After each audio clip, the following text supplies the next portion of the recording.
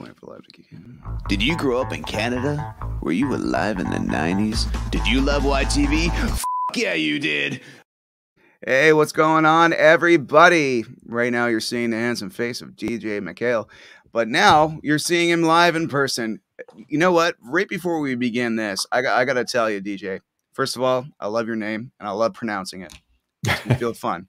All right. Second of all, today was my own personal Are You Afraid of the Dark Scary story, because I'm not a tech wizard, but I do like tech and I like it when it works. And when nothing worked, I almost feel like Gary and one of the other people just screwed me over by throwing some dried milk in a campfire and said, "Here's the tale of nothing works.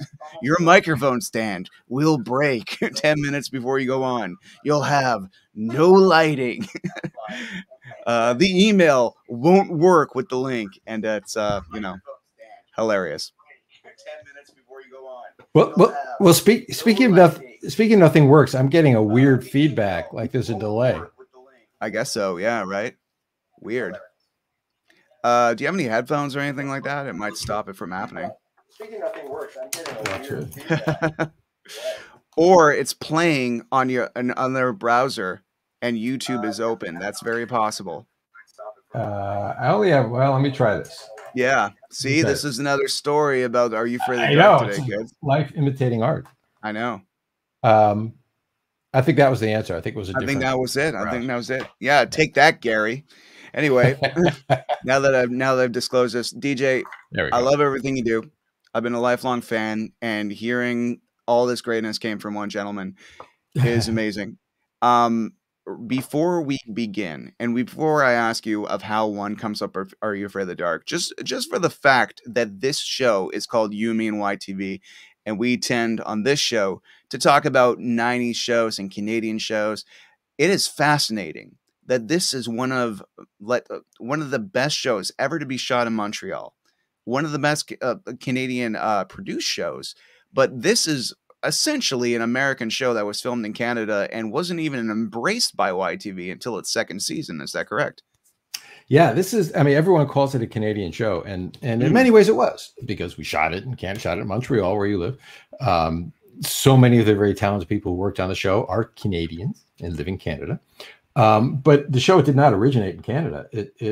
My partner Ned and I, we're not Canadians. It originated and was developed by Nickelodeon in the States. And when there was one day that I wrote a couple of scripts and we're all set to go, and they're loving the show and all that kind of good stuff. It's like, yay! And they called us into the office, and we're like, "Here we go! We're gonna make a show! Yay!"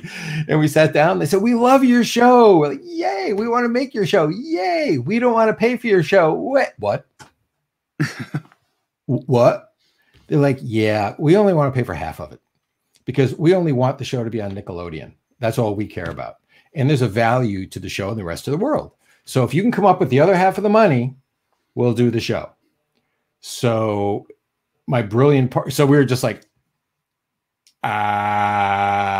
so my brilliant partner, Ned, submitted for the approval of Midnight Society. Yeah. I call this story the slashed budget. The half budget, frankly. Yeah. And so my brilliant partner, Ned, if he hadn't done this, he went to, he knew this company in Montreal called Cinar, which made cartoons. And they were also international distributors of their cartoons. And they had not done anything live action. So he said, "We got the show, we got half the budget.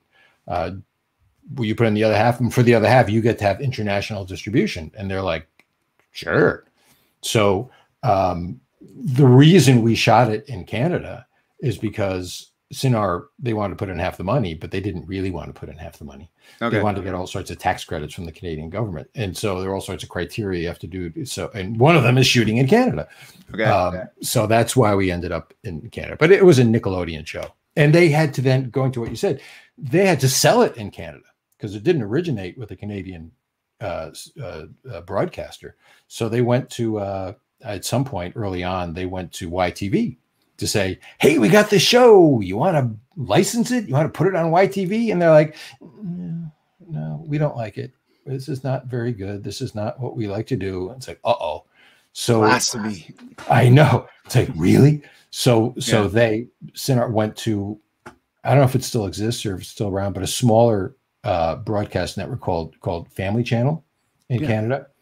And they said, would you like it? And they're like, yeah, we want it.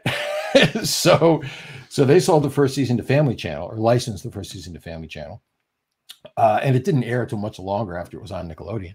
But then once YTV saw the show, they were like, oh, that's what okay, we'll take it now. So starting in the second season, it was on YTV ever since then.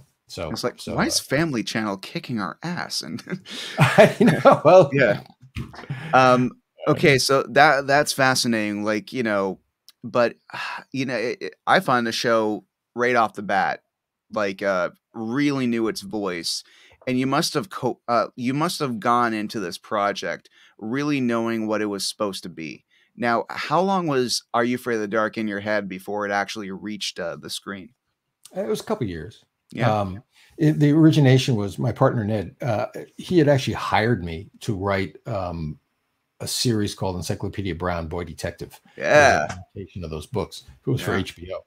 And he hired me based on an ABC after school special I wrote, which I don't know if you got after school special. Oh, that's before your time. You wouldn't know these things, but there's really earnest hour-long shows about kids going through issues and like teens going through issues. Yeah. And I wrote this really heartfelt, earnest thing about the separation of church and state and all this kind of stuff. And somehow Ned saw this thing and he extrapolated from that I'd be able to write a silly mystery about a boy detective. I was like, I'm not sure I get, but he was right, frankly. So we did Encyclopedia Brown. And after that, he said, let's come up with our own show. And so we did, and we called it Scary Tales.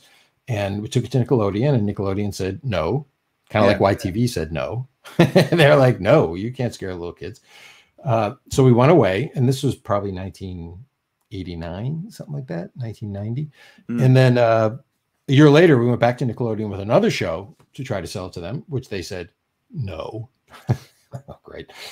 But then they said, but that Scary Tales show, did anybody, because literally what had happened was I had like a 3-page thing that outlined what the whole talk about. I had it in my head, a 3-page thing that outlined pretty much, and I ran across it not that long ago, and it pretty much, the show held true to that 3-page overview of what this thing was about. And they said no, and they stuck it into the dead letter file, put it in the back in the archive someplace, Indiana Jones, where the Ark is, they put it back there someplace. And then in the interim between pitching that show and pitching this other show, they hired a new executive. His name was Jay Mulvaney, who was a development guy.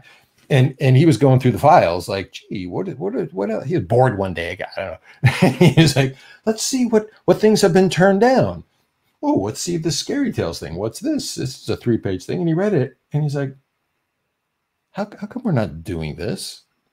And so he went to his bosses and said, were you asleep that day? Did you not?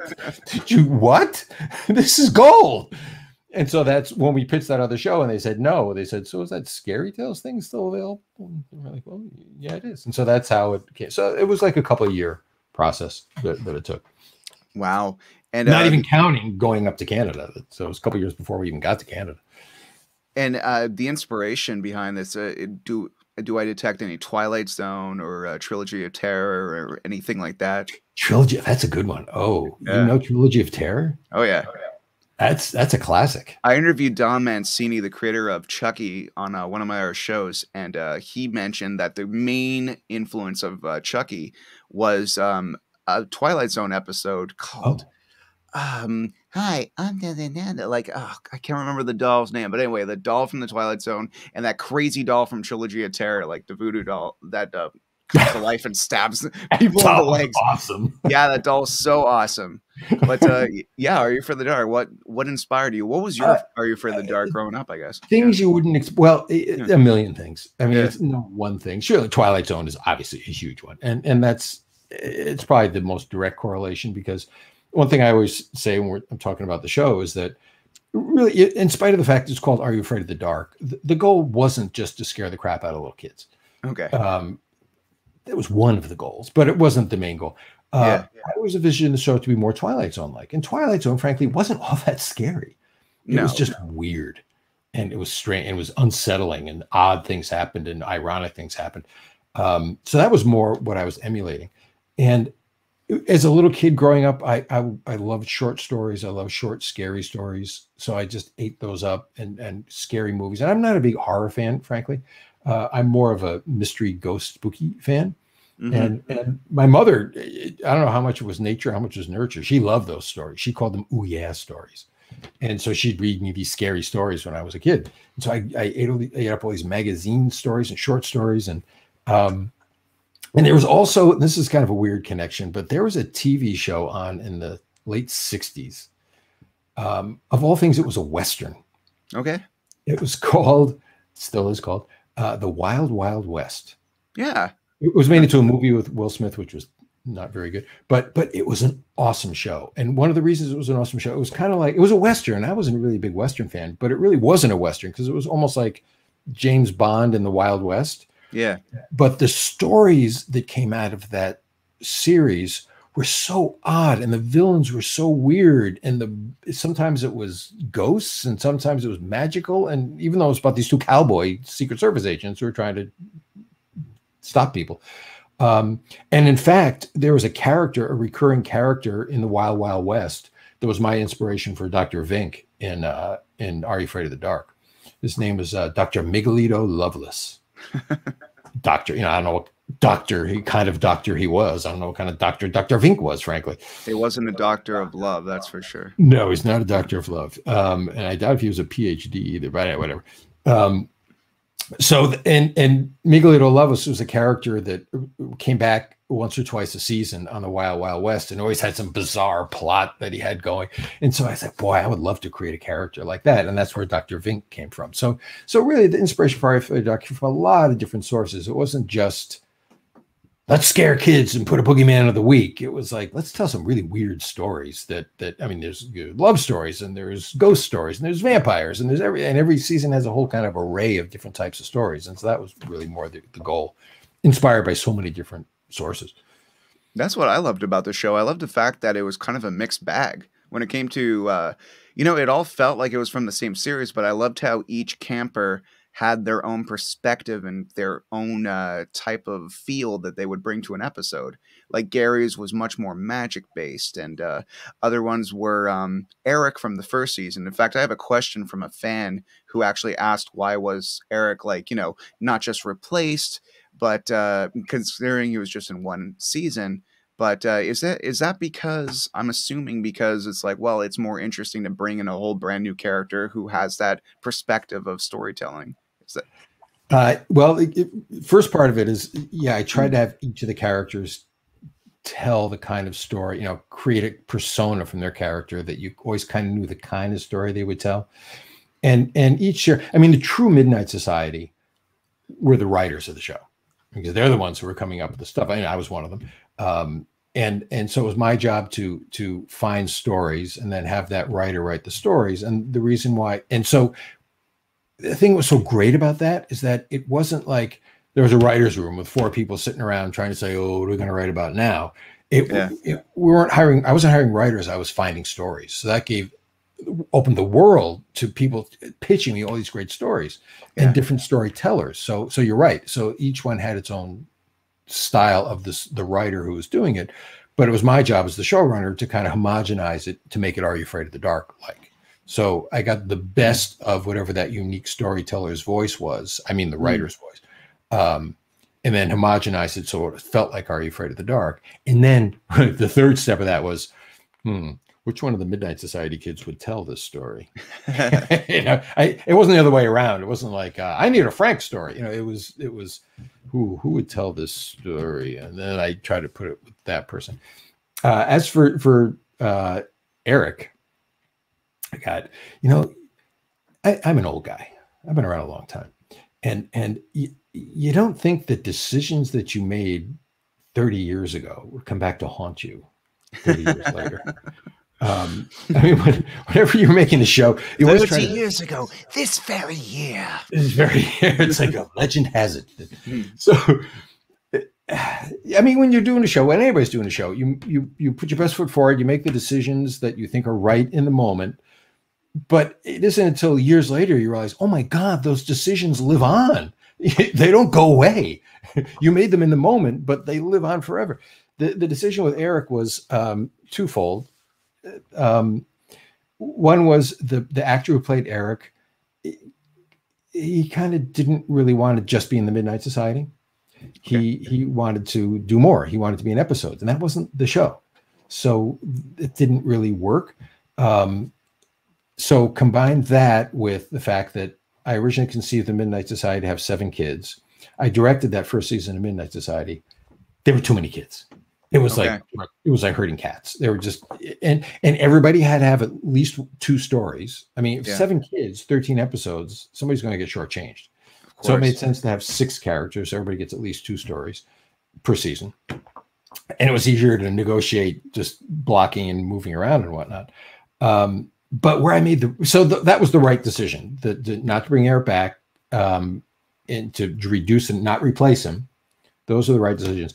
The stupid decision that if I knew then what I know now, my thinking at the time, think about this. We did a first season of a show. I had no idea that anybody was even watching this show. I was up in Montreal. I wasn't looking at ratings. All I know is I was delivering a show, and Nickelodeon said they liked it, and so I was like, okay. And so now getting to the second season, or the writing of the second season, and I'm faced with the Eric issue. So I was like, okay, we'll just drop Eric out, and no one's going to care. No one's even going to recognize that he's gone. There's so many kids there. It's like a team photo. No one's going to know. So I did not address it at all. Big mistake. Wow. Because here we are 30 years later, people saying, what happened to Eric? What's going on? I learned that lesson much sooner than 30 years later. I learned that lesson a couple years later because 2 other actors dropped out of the show and I was going to replace them. So I thought, I can't just have them disappear. So I just added, all it took was a line. It was a simple one line where Gary says, well, things change and people will move on, and David and Kristen have moved. But now we can have some new kids. That's all it took. And so no one was saying, what happened to David and Kristen? It was because I addressed it. I could easily have said, Eric died. That's all I had. Eric was mysteriously killed in the woods after a meeting. He was eaten by a bear on the way home from a meeting. That's all it would have taken was one line. And now here we are 30 years later. I'm answering the question. It's like, it's my fault. I should have explained where Eric went. I truly did not think anyone would care or notice, but they have. This was interesting. So they were saying, I think I remember reading that Ryan Gosling was supposed to be originally in the Midnight Society. Is that true, DJ? Well, I don't know if he was supposed to be, but I wanted him to be. Okay. This is going into the series. We made a pilot in 1991 and it aired on Nickelodeon in 1991. Then in 1992, we got the pickup for the series. And we really kind of started from scratch. So we started with a whole new Midnight Society. It's one of the beauties of doing a pilot is you can kind of ring things out, see what works, see what doesn't work. So we're like, well, let's just look at every kid in the Midnight Society. Let's start from scratch. So we actually brought back one kid, guy played Gary. Ross Hull actually played David in the pilot. Okay. We brought him back and we made him Gary. Yeah, I know Ross. Ross was the first guest ever on this show, actually. Ever. He's a great guy. Yeah, and I think it was 5 or 6 years ago this very month. Yeah. Legend has it that he was the first guest. Yeah. So he came back as Gary. And so we had recap. So suddenly the Midnight Society became a bigger thing because, the way I was first seeing it, it's like, oh, this is just the wraparounds. But it's like, oh, no, people want to know who the Midnight Society is. So we paid closer attention. And I wanted to hire Ryan Gosling to be David. However, he got another gig. He got the gig to be on the new Mickey Mouse Club, which shot in Florida. I don't know if it was a smart decision on his part. because he had to share the screen with Christina Aguilera and Justin Timberlake and Britney Spears. I don't know if she's still around. I think all the other child stars have probably signed a contract in blood, assuring immortality and fame. Became monster hits, including Ryan. Yeah. So that show went for a couple seasons, and he lives in Montreal, and he came back. And we're like, hey, there's that kid that we like so much. His show was canceled. Let's get him back to the show. So then we got him in an episode. But at the time, he was doing a lot of the circuit of kid show. I think he was in Goosebumps episodes and a couple of other things too. So yeah. But I originally wanted him to be in the Midnight Society, and he turned us down. Oh. Probably a really savvy move on his part, frankly. So yeah. So that is true. I guess because he can be in a tale and then kind of leave, and be available and. For all actors, but kids in particular, it was the greatest gig in the world. I mean, we shot those shows in 5 days. That was it. They come in, okay.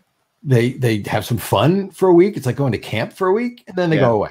It's not that grind of week after week after week. And so yeah, every kid was in that show just had a blast playing on that show. Even the Midnight Society, we shot those all together in 2 weeks. That was it. We shoot one in the morning, one in the afternoon, one in the morning, one in the afternoon, and boom, and they were out. So it was a pretty easy gig and fun gig for actors, especially for the kids. For sure. We have a comment here. We have a comment from Facebook from Dylan Smith says, "Are you afraid of the dark TV show is totally awesome?" Well, I agree, and and all the viewers are going to be seeing this, so completely agree too. Carl C has this question. How were you able to find actresses to be part of the Midnight Society in the episode stories? I'm guessing like did you import anybody, or was it just Canadian actors? Yes and no. Yes, we imported a lot of actors, but given what I said before about Cinar wanting to get all these tax credits, we had to go Canadian first. There's a whole point system and whatnot. And so we were allowed to bring in a certain number of actors. Like there were a few Midnight Society members who were from the United States. Samantha, Joanna Garcia was from Florida. Quinn, I forgot where Quinn was from. So there were a couple of United States actors. But what I would do is every season, once I had scripts, I live in Los Angeles, and I do the junket. I'd start in Los Angeles, and I audition kids in Los Angeles. Then I go to Vancouver. Then I go to Toronto. Then I go down to New York, and then I go up to Montreal, seeing hundreds and hundreds and hundreds of kids. So that's where they all came from, and it was a fairly low budget show. So besides the Canadian content issue, kids who lived in Montreal got first dibs because they didn't have to travel. And we didn't have to put them up in hotels and all that kind of stuff. So we tried to work with Montreal first, and then we work out from there. One funny thing happened. It wasn't so funny at the time, but I did that junket. It was before one of the seasons, and I ended in Montreal where we shot. And then one night, the first night I was there, I had this horrible fever. It was terrible. Like, oh my God, I was like delirious. I was like already afraid of the dark. It was terrible. And I went to bed in the hotel that night, and I woke up the next day, and I took a shower, and I stood in front of the mirror, and I saw a spot on my chest. And I was like, uh-oh. I called the production doctor, and I said, I think I have the chicken pox. And she was like, no, you don't. You don't have the chicken pox. I was like, no, I've never had the chicken pox. You just forgot. No, I've never had the chicken pox. I think I have the chicken pox. So she came over to the hotel. She goes, okay, you don't have the chicken pox. I lifted my shirt. She goes, oh my God, you have the chicken pox. So I had to go into quarantine for like 10 days because I was communicable with chicken pox. And I traced it back, the incubation period. I think I got it in Vancouver. Okay. I think it was probably one of those kids that I saw in Vancouver. Those little bastards. I can't believe it. Disease. This is why you don't work with animals and children. I know. So yeah. So we saw people from all over, and sometimes tapes would come in from all over. So, and the thing too about Are You Afraid of the Dark, it was an anthology show, so we needed a lot of kids, a lot of adults too. So, and a lot of the kids were incredibly experienced and really great, like Ryan Gosling. Yeah. Some of them weren't so experienced; they weren't so great. So, but it was almost like, can you stand up and not fall down? You're in. Yeah. Because there were just so many kids we needed. Of course. speaking of, well, kids and actors, I mean, you know, locations and shooting around Montreal, and there's only so many places you can make look like different places on so many episodes. But one of your episodes called The Frozen Ghost was shot at a bed and breakfast that my family owns in Hudson called Riversmead. And Seriously. yeah, and the funny thing about it, DJ, this is a true story. I was watching a VHS because a friend, I won a VHS at a birthday party in which the kid's dad worked for Cinar. And I won this VHS over Year for the Dark, and I had the shiny red bicycle, the Frozen Ghost, and the Field of Fear music video. I have it somewhere right now, kids. I'm just telling you right now. Melissa, my girlfriend of 10.5 years. Some of you know her. Some of you know her as Morgan from Radioactive, or Sonia from the Renegade Virus episode. She's at home using the internet for work. So here I am once again in my parents' basement wearing flannel. So it is 1993 all over again. But I was watching this VHS that I acquired from this birthday party that nobody else had, because you had to have been there to have one of these tapes. Back in the day, it's not easy to buy one of these tapes. And I'm watching the Frozen Ghost episode in the freaking place that it was shot. And a family member walks in and says, "That's here." That's the kitchen. Wait, was that what they were shooting? Yeah, that's the place. And I'm like, and I'm 10 or 11. And your parents own this B&B? My dad's cousins. Yeah, my dad's cousins all own this Airbnb. Oh, not Airbnb, B&B, back in the day when it was one. And the funny thing about that is that I was like 10 years old. I'm like, wait a second, Melissa Joan Hart was in this house? I immediately went upstairs and started smelling all the pillows. I was a very strange little kid. Very strange kid. I was a very strange young man. But I'm 37 now, and there's no more smelling of pillows. Trust me. But it was just so surreal to be. And then that wall broke, and then I realized, oh, right. There's probably sets and locations for all these episodes, you know, things you don't think of when you're 9 or 10 or 11 years old. So, yeah, tell me about scouting locations in Montreal and trying to make everywhere look like it's not Montreal, Canada. Right. Well, that was no small task. Because I will say, like, people say, "Oh, Are You Afraid of the Dark" was a Canadian show. It wasn't really a Canadian show, but if it, to the extent that it was a French Canadian show, because it's Montreal, it's Quebec. And most of our crew were French Canadians. So there's a very different sensibility, a French sensibility, than there is an English sensibility. And I think that to our advantage, I think it gave the art direction of the show. Réal Proulx is the art director. So it gave a really interesting design and look to the show. And that was really kind of the French influence. Yeah. One of the things I would do, it's funny you asked that question, that it's again, the budget was low on the show. So of course we needed schools and we needed houses like the B&B, and we needed woods. There's an arboretum that we shot outside of Montreal, which was a total nightmare because it was an arboretum, which meant it was protected, which meant we couldn't spray for mosquitoes, which meant we all had like mosquito netting on the whole time. And it was just like, it was horrible because the mosquitoes were like the size of robins. It was scary. But what I would do is during the writing process, I would go to Montreal with the location manager and I'd say, show me cool stuff. Because Montreal is a very cool city. It's a very unique city. It's a lovely city. It's not like any typical American type city, with the architecture, and it's really wonderful. I love Montreal. And so she would just take me and show me cool things. And a lot of times I would kind of re-engineer a story based on a location. The obvious one that springs to mind was she took me to this 1930s, 1940s era water treatment facility, really low tech type thing. And it was really cool looking. It was really old. And they had all these tanks of water that I don't know what they were treating it for. Yeah. But it was really visually stunning and whatnot. And I thought, oh, I could write a story about this. It's like, what if these tanks were incubators? What if they were growing things in these tanks? Nice. And so from that grew the story called The Hatching, where there's the school run by lizard people, and they had these tanks with eggs that they were incubating things.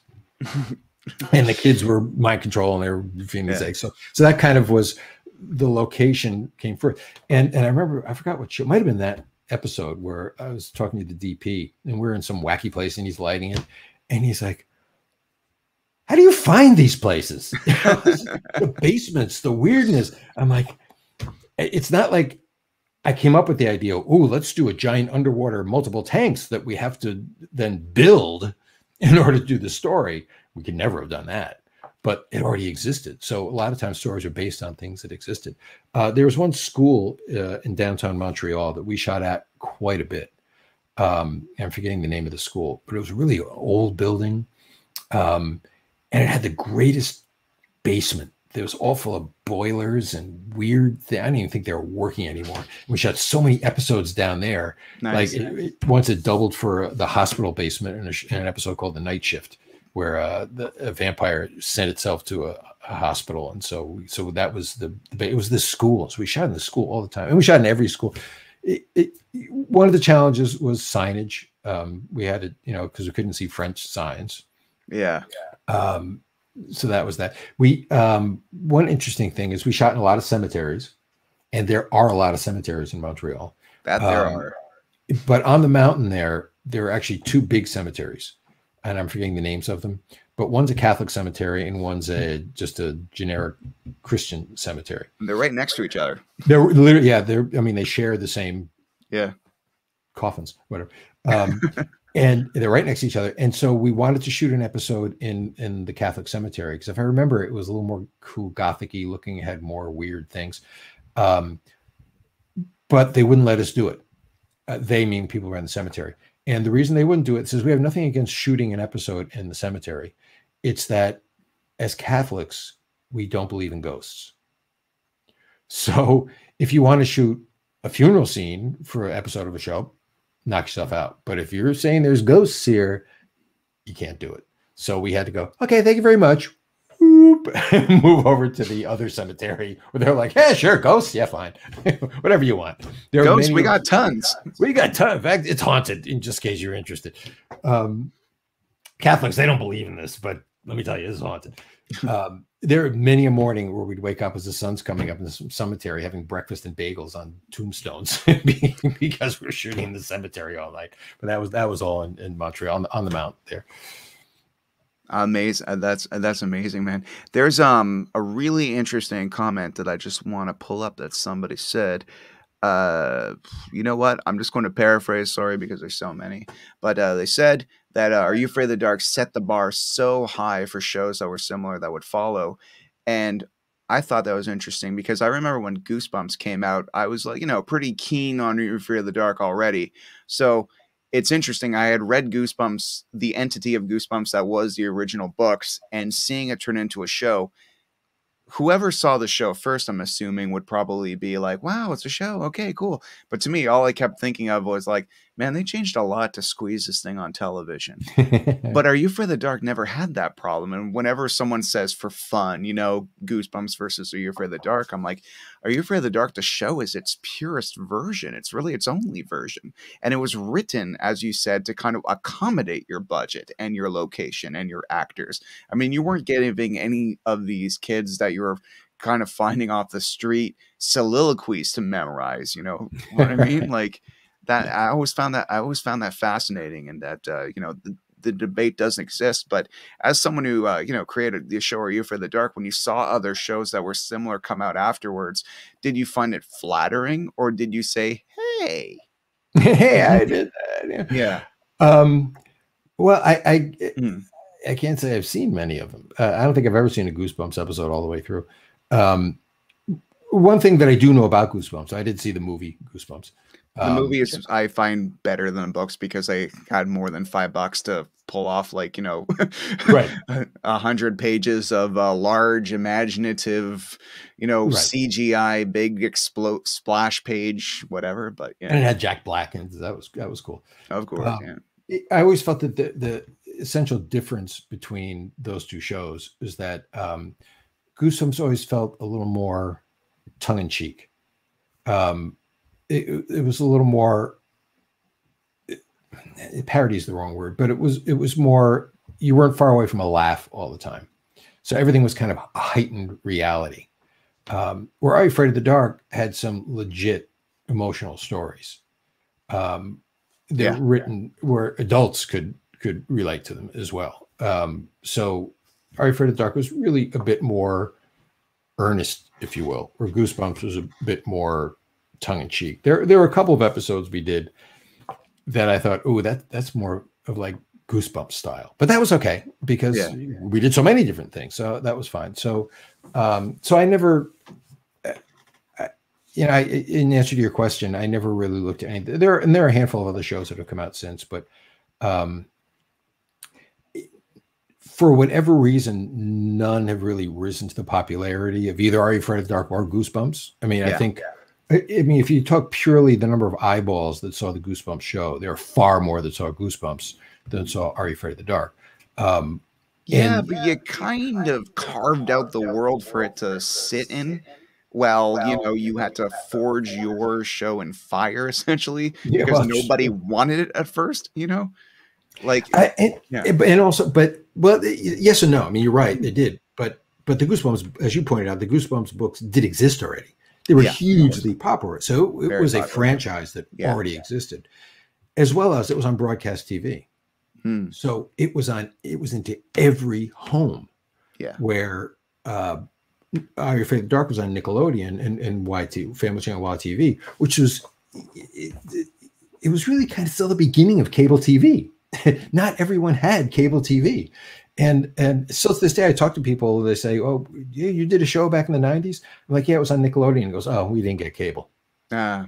So the universe of who could see Are You Afraid of the Dark was way smaller than who saw a broadcast show, which is Goosebumps. So, and people say, you look back on, did Goosebumps copy you or whatever? No, they didn't. But also, we were around for a couple of years before Goosebumps came out. So it's like we were our own thing and doing our thing, and then Goosebumps came out. So it wasn't even as a reader of many Goosebump books as a kid, and I read 4 of them in a day when doing some research for something, because I realized the font is very big. Right. I read 80 pages. It's 4 words. Exactly. I used to think, I'm like, I read a Goosebump book in a day.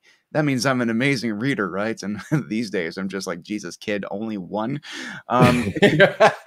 Anyway, I definitely can say that it did not have that emotional. None of these stories really had that emotional resonance, or would take the time to give you that kind of emotional resonance, because Goosebumps essentially was kind of a jump scare book. And every chapter would have to have a jump scare. And Are You Afraid of the Dark, although some moments were insanely scary to me as a kid, including the one.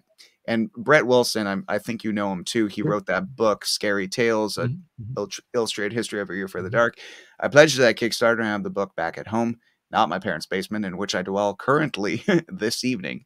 But anyhow, one of his favorite episodes, and he knows the episode numbers more than I do, of course. He knows more than I do too. So. There you go. Brett Wilson, God bless you. My favorite, one of the things that scared me the most was definitely like when they put the stuff in the pool and then you finally saw this invisible ghost that was terrifying everybody, and it just emerging out of the water. I'm like, wow, for a kid's show, you guys had balls. I know. It was as much as I say that our goal wasn't to scare kids. No, but there were some episodes that the goal was to scare kids. It was just like, I mean, every season it's let's get a whole variety of types of shows. Yeah. And a couple of those were, this is going to be a monster. Where there's going to be a boogeyman they're going to be running away from. And that was that one for that episode. Oh, right before we're going to talk about the emotional, resonance Are You Afraid of the Dark has, but just since we're just talking cool episodes, I got to say, before the Marvel Universe started making 4 comic book movies a year, and I was just literally like dehydrated for comic book entertainment in the 90s, the Ghastly Grinner episode really stuck with me because it was about a comic book and a comic book artist and seeing a villain come to life. Like, oh my God, that was like one of the coolest episodes ever. And still to this day, people always bring him up. And he's art, he's fan busts, there's tattoos. It's insane how some of these characters have lived on and on and on. That was The Ghastly Grinner was a creation of Ron Oliver, who directed a lot of episodes. He really, in many ways, set the tone. In the first season of the show, he and I switched off back and forth directing the episodes. And he wrote a couple of episodes, one of which was The Ghastly Grinner. So that was his baby.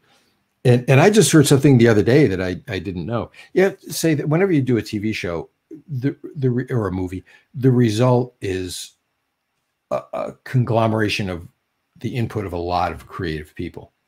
And they all have a little bit that they put into it. And one of the people that is just the most amazing person, thank God we found her, was a woman by the name of Annick Chartier, who's from Montreal, who was our makeup artist. And she created pretty much 95% of all the monsters in the show. And she was making it up as she was going along. And so she created the Ghastly Grinner, along with Claire Nadon, who did the costume for the Ghastly Grinner. Who drew the comic? Who drew the comics? I've been trying to find this on Google for like a year. Somebody asked me that recently, and I didn't know, but this guy, online guy, and he tracked down the person who did the comic and got the original mock-up of the comic book. So I wish I could tell you. I don't know who it was. And I just heard this the other day. We did a thing with Brett, actually. It was a bunch of people who worked on the show got together, one of whom was Annick, and we talked about the Ghastly Grinner. And apparently, I don't know if she was talking about me or Ron. I don't remember. but one of us wanted the Ghastly Grinner to be white like the Joker. Kind of pasty, scary white, because it was about the time that Batman Joker movie had come out. Yeah. And she's like, no, you don't want to do that. That's it's been done. It's like, let's make him yellow.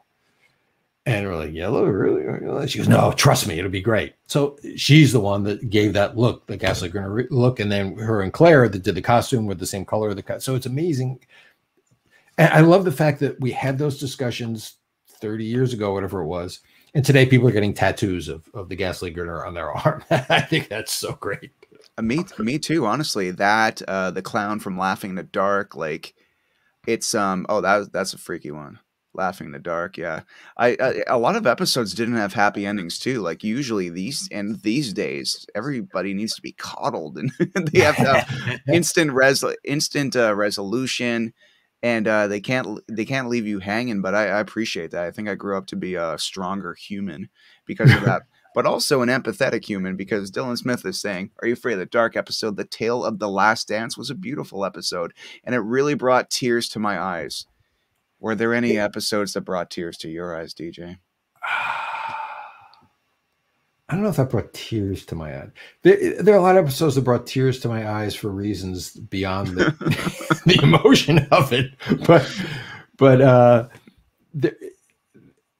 I'll tell you something brings tears to my eyes, and I've said this before, that you look back on things you did a long time ago, and so much has been lost to the ages of memory and time and whatnot. But there's some things that really stick with you, and there's one moment that it's not a sad moment, frankly. It's more of a nostalgic moment that brings tears to my eyes. And it's my favorite line of 91 episodes. And it's the end, it's the very end, not the campfire end, but the tail end of Laughing in the Dark, the Zebo episode. And it's the Carney, who's played by Aaron Tager, who just passed away not that long ago, who also played Dr. Vink, actually. He plays the Carney in this carnival funhouse, and he's this kind of weird character who is this guy really Zebo? Is he not Zebo? And he kind of lures the kid in to do the stuff he's going to do. And when it gets to the end and the kid brings the nose back to the clown and he escapes finally, and the park is closed, but the kid escapes and he runs away. And then the Carney, Aaron, just comes onto the screen and he's got a cigar like Zebo, and he says, "It's the most fun in the park when you're laughing in the dark." That line brings tears to my eyes. He says it earlier in the show. Yeah. But then when he comes back and then he laughs, just that line typifies "Are You Afraid of the Dark" to me. And his delivery is just so perfect. So yeah, that line brings tears to my eyes. Caroline. Speaking of Caroline, you got a great question. I'm about to ask it, but I just got to do an our comment. Like, once again, just a person who has followed this series and just, remembers the way it made me feel. But I got to tell you, DJ, when I really rewatch it, I kind of like, sometimes you're a kid and you like something and you're like, you get lost in it and it's because nothing else is on. I honestly was rewatching it and just thinking about what a quality program it was and understanding the more older I get, I'm like circumstances, budget, kid acting, all these things in your way essentially, and still to make something so great. Like I actually honestly really do think it's a beautiful, wonderful show. And moments like and forgive me fans, I'm not really good with the names of the episodes, but it's when a girl moves into an apartment and her only friend is this lonely old lady that lives down the hall, and then she ends up making some new friends and she's supposed to hang out with this sweet old lady and she says, I just don't want to be alone that day. But here, lo and behold, your friend she makes some kids friends that are kids her age. They invite her to a concert. I remember being young and being very enticed by the same things. And you might think, oh, maybe I don't have to go to this house. And then when she gets back and the house and our apartment is empty, and then you just see the old woman in the dark. She's like, you were supposed to be here. This is the day I died. And I like, to this day, dude, I'm 37. I watched this 2 weeks ago and I almost pissed my pants. I'm like, old people are horrifying. Old people are. That's the moral of that. I'm totally kidding, but no. Old dead people are horrifying. The instant guilt of thinking, oh my God, did I ever do that kind of stuff too? Because it's a very humanistic plot, because this is a very nice girl, but we're all kind of like, tempted by the feeling of belonging and friendship and all that other stuff. So yeah. Well, talking about that points out two things that you touched on already. One is the Twilight Zone connection.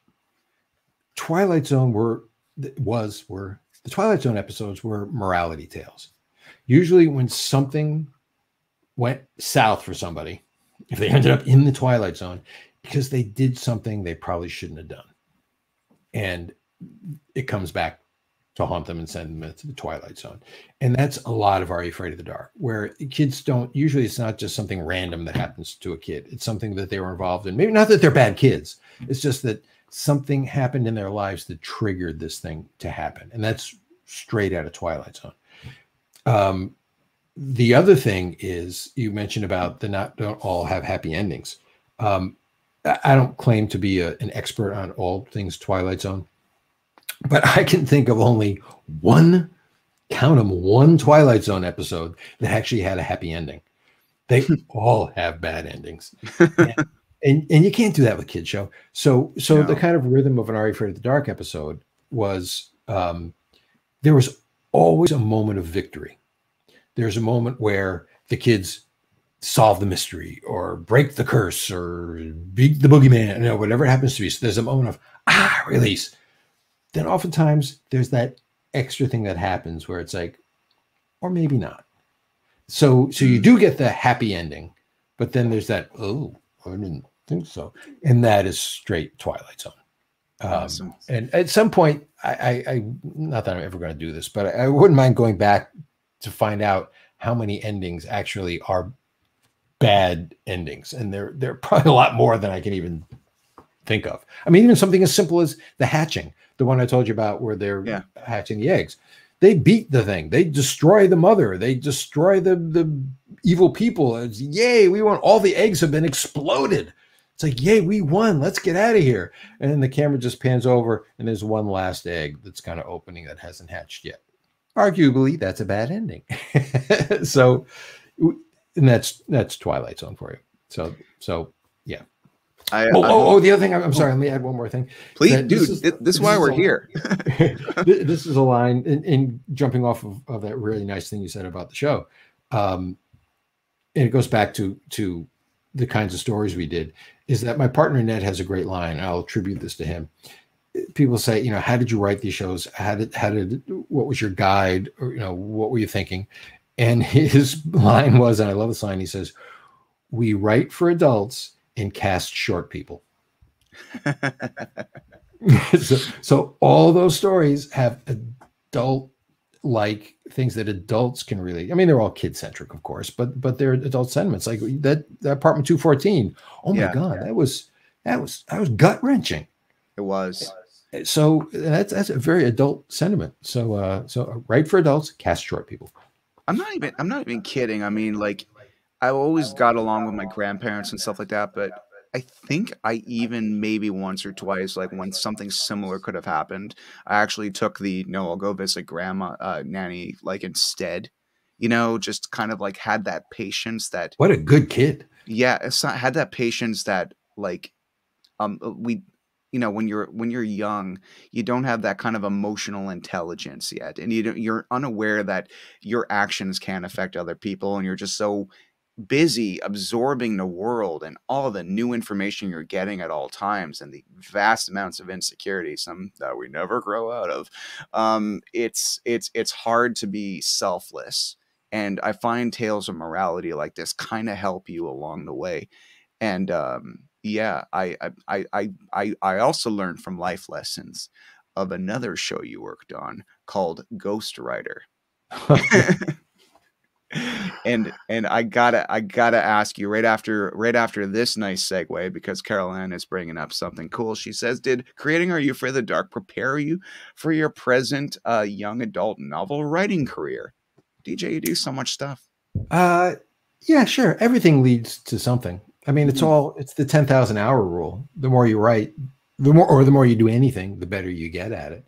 So yeah, sure. I don't know if there's a direct correlation between Are You Afraid of the Dark to Pendragon or Morpheus Road, whatever, but sure, the more you write, the better you get. So absolutely. Yeah. And as to why I write usually young protagonists, it goes back to what you said, Ryan. I would say the average age of the protagonist I write about, whether it's in TV or books, is probably about 14 years old.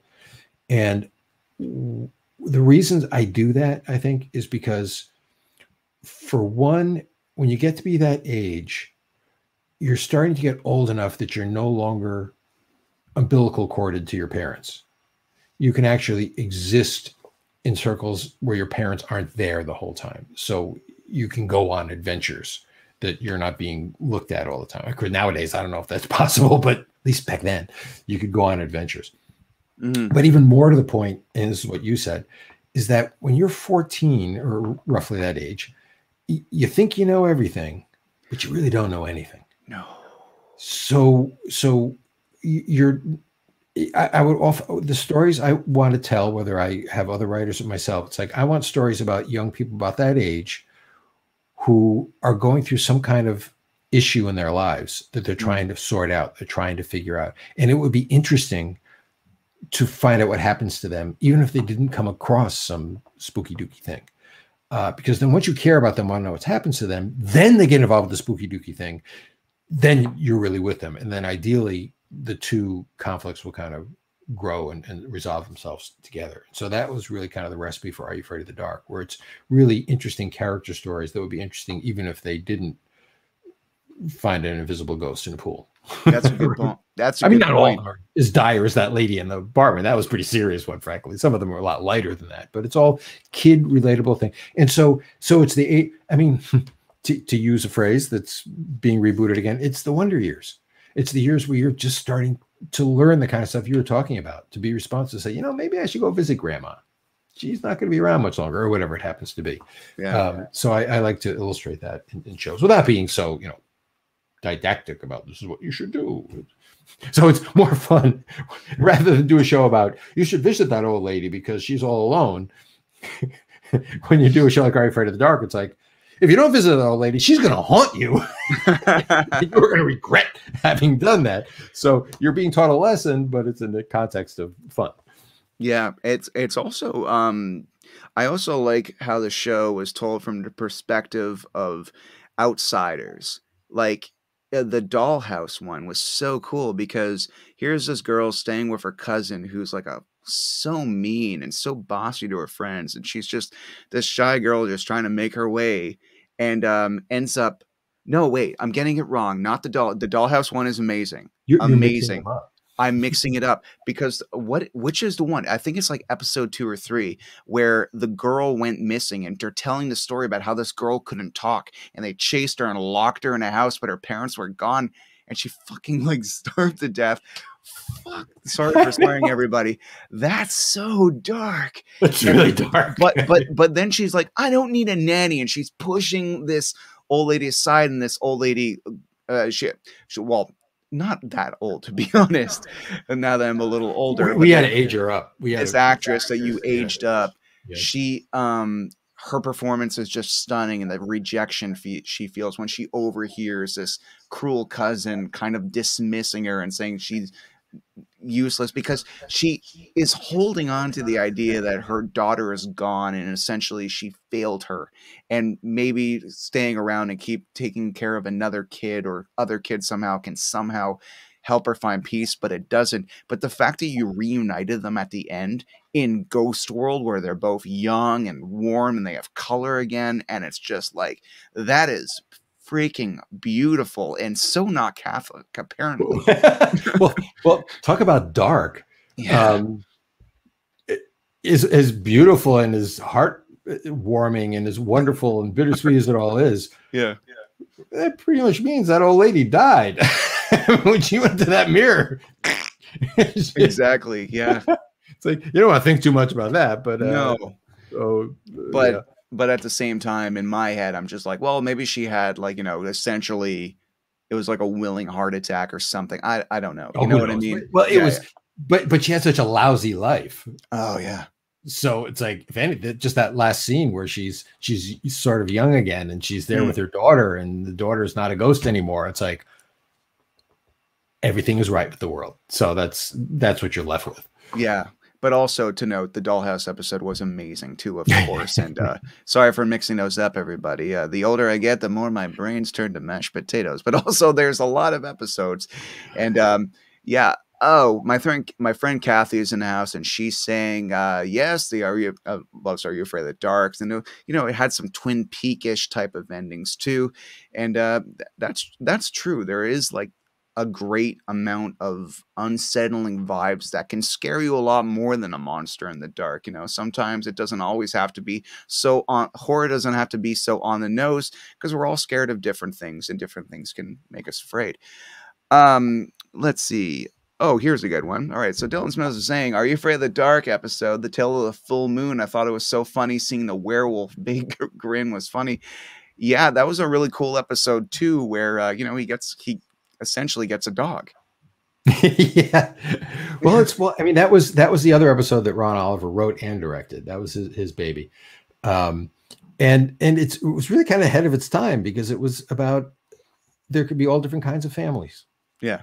And then this is very much a mixed family. And so it's done, it's fun, and it was campy, and it felt kind of like a Goosebumps episode, frankly. It was more like that, but really it said something really important. It's like, they're all different kinds of families. People are different. And so it's in the end, it's a lovely episode with a lovely sentiment. And fun is all heck. I really like. I thought it was cool when the stepdad, well, the boyfriend, I guess at the time before he's a stepdad, comes in and kind of just quietly explains that his brother has this disease, and all of a sudden, this big menacing werewolf is just kind of like this really sympathetic, just almost not cowering, but kind of like. He almost has this guilty look on his face. He's just like, I just wanted to play, and I thought that was a really cool take on a werewolf, having seen so many werewolf things. That's not usually what it is. It's either a big menacing creature that is extremely painful to turn into, or shirtless, sexy dude. Like, But sympathetic man's best friend is not the werewolf interpretation right, you usually get to see. Now, DJ, it's Ron Oliver. He that was his baby. DJ, I gotta ask you. And as soon as I look through your IMDb, you've done a lot of cool projects, and something I noticed in it's for the Disney series, The Wonderful World of Disney, and it's considered an episode, but it's kind of a full movie, in my opinion, the Tower of Terror movie. Yeah. And as I'm watching it, because I just went down this deep Disney vibe, and thanks to the show Behind the Attraction, that really specializes on the history of all these events. in Disney park attractions. I was doing a deep dive on Tower of Terror and realized that there was a movie. Now, before perusing IMDb, I'm like, hey, Gutenberg's in it, cool. So I'm watching it, and there's like this musical cue at one point. I'm like, God, this really reminds me of Are You Afraid of the Dark? I wonder who directed. Oh my God, it's DJ. Oh, no kidding, really? Yeah, yeah. There was a little vibe to it that I'm just kind of like, so all you Are You Afraid of the Dark fans out there, I believe it's on YouTube right now. Look up the movie Tower of Terror, and it's got a very young Kristen Dunst and Steve Gutenberg, and it's a really charming movie. Tell me about being involved in that. Well, it was in between. We did 65 episodes of Are You Afraid of the Dark, and we thought we were done at that point, because all Nickelodeon wanted was 65 episodes. That was the thing. It wasn't like we got canceled. It was just like, we want 65. That's all we need. Because what they do is they strip shows. It was on Saturday night, but then eventually they're going to strip it. And the schedule for stripping is 13 weeks. Stripping meaning it's on Monday through Friday. So 5 days a week times 13 weeks is 65. So they wanted 65 episodes, and that was it. So we were done. Thank you. Thanks for the memories. When I left, a number of people had left Nickelodeon to go to work for Disney, and they were essentially poaching talent. So they came to me to say, hey, why don't you do a deal with us? And we're thinking of it. They hadn't done this before, and they were developing a couple of them, movies based on their theme park rides. They were actually, back then, they were developing a Pirates of the Caribbean animated movie. And I saw a lot of the drawings that were intended to be Pirates of the Caribbean. It obviously went on to be live action. They had developed a Space Mountain movie. There were a couple other ones, but they said, hey, we've got this Tower of Terror thing. We've got the guy that makes spooky kid shows. I bet he could do this. So they That's what I do. Yeah. They said, would you want to do this? So I'm like, yeah. Okay. Fine. So it was a great experience. It was one of the few things I got to shoot in Los Angeles. Usually I'm off to some Montreal or someplace like that. So it was part of the Wonderful World of Disney. They were bringing back, ABC was bringing back the Wonderful World of Disney for Sunday nights. It's something that I watched when I was a little kid. I mean, that show started in 1955. It was originally created to help finance Disneyland, the building of Disneyland. Okay. And it had many incarnations over the years, and it was off and it was on, it was off, it was on. And back in the late 90s, they were saying, we want to bring it back Sunday nights, and we want to make it family movie night. And we're going to show a lot of classic Disney movies, but we also want to do some originals. But we want the originals to be splashy. Like because we don't want the ratings to be Toy Story, Mary Poppins, original movie, Cars, whatever it happens to be. It's like what happens when a cover band plays an original song. Yeah, exactly. It's like, we're not going to watch this thing. So they tried to have movies that are a little bit splashier than. It wasn't a Disney Channel movie. It was an ABC movie. Probably the most successful, famous one they made, which actually aired the week after Tower of Terror, was a remake of Cinderella with Whitney Houston as the fairy godmother and Brandy as Cinderella. That was their big one. That was probably the most successful, famous one they did. I remember that one. And it got all the ad time too, by the way. So we were the week before, like, hey, remember us? Come on, we're on too. So the idea of making a movie based on a ride kind of stemmed from, how do we make these movies, elevate them to be a little bit more of an event than just a Disney movie or a Disney Channel movie. And so that's when they came to me to make that. And so I got to make it. And it was great. And I got to have a great cast and shot it. And I think it came out pretty well. I don't know why it's not on Disney Plus, frankly. But other than I don't know either. No idea. The only thing I can guess, and the only one of those movies, when I say those movies, is movies, I don't know how many years the series ran for, that incarnation, and how many movies they made, but they made a lot of movies. They probably made 20, 25 movies. Yeah. I'm guessing something like that. As far as I know, the only one that actually made it to Disney Plus was Cinderella. Okay. And probably because it was just that big of a movie. And it was just recently that it was on. None of those movies have turned up anywhere. I think what they're doing is they're kind of like, we're going to run out of stuff eventually. So they are keeping things in their back pocket just in case they need to, really flood the content gates. Maybe. Because even there's this movie, a friend of mine named Patrick Reed Johnson directed called When Good Ghouls Go Bad, and that was I know. yeah, based on a story by R.L. Stine, and that's a beautiful movie, low budget, but it's got Christopher Lloyd in it, and it's wonderful. But that's not on Disney Plus either. So a lot of What We Do in the Shadows, which is a hilarious show, is owned by FX, which Disney owns now. It's not on Disney Plus either. So there's so many things that leave my head scratching. I'm like, why? At least in Canada, because it's nowhere else. I'm like, why isn't that on Disney Plus yet? So I don't know. So yeah, I don't know. Maybe it's a mysteries. rights thing. Maybe I don't know. But why isn't Are You Afraid of the Dark like widely on some app right now? You know, like all the seasons. Oh, in the States, I think. In the States, in the States, not all of them are here. Yeah. So it is. Yeah. Okay. But there is something. Oh, this is something that bothers me. Not to be a downer, but I saw something that really kind of upset me, and maybe I'm the only person that's upset by it. A young person blew you off for a concert, and you know, it was the day you died and stuff. So I had it, and now I'm dead, and you've got terrible. Yeah, I hate that. But I think this is only in Canada, by the way, which is why I'm even bringing it up to you. Is that there's on Netflix? There's a show. I want to say it's called Fear Street. Yeah, it's an R.L. Stine thing. Yeah, and it's on Netflix, I believe. Yeah, and I saw this thing online. Someone who posted it, and I think it's only in Canada. I don't think it's in the States. Okay, where Netflix in Canada created a little promo for Fear Street. Yeah, with Are You for the Dark actors? Yeah, with Ross, Daniel, and yeah. I have a problem with that. Okay, and the reason I have a problem with it is because those are my characters. It's my situation. They didn't talk to me about it, but fine. It's done well. I mean, it's fine. It's kind of good. You know, it's kind of cool to see those guys back together again. But what bothers me about it is that they're promoting this show that is nothing like Are You Afraid of the Dark? It is violent and it's gory. Yeah. And it's like, whoa, you took these, talk about what you said before about, you know, the kinds of stories these kids are going to tell, these characters are going to tell, you know what they're going to tell. They're not going to be telling those stories. Yeah. And that bothers me. That's like, whoa, you really kind of bastardized these characters to do it. And you know, I'm not going to make a stink out of it because I don't have nothing I could say. It's just me going, hey, you darn kids.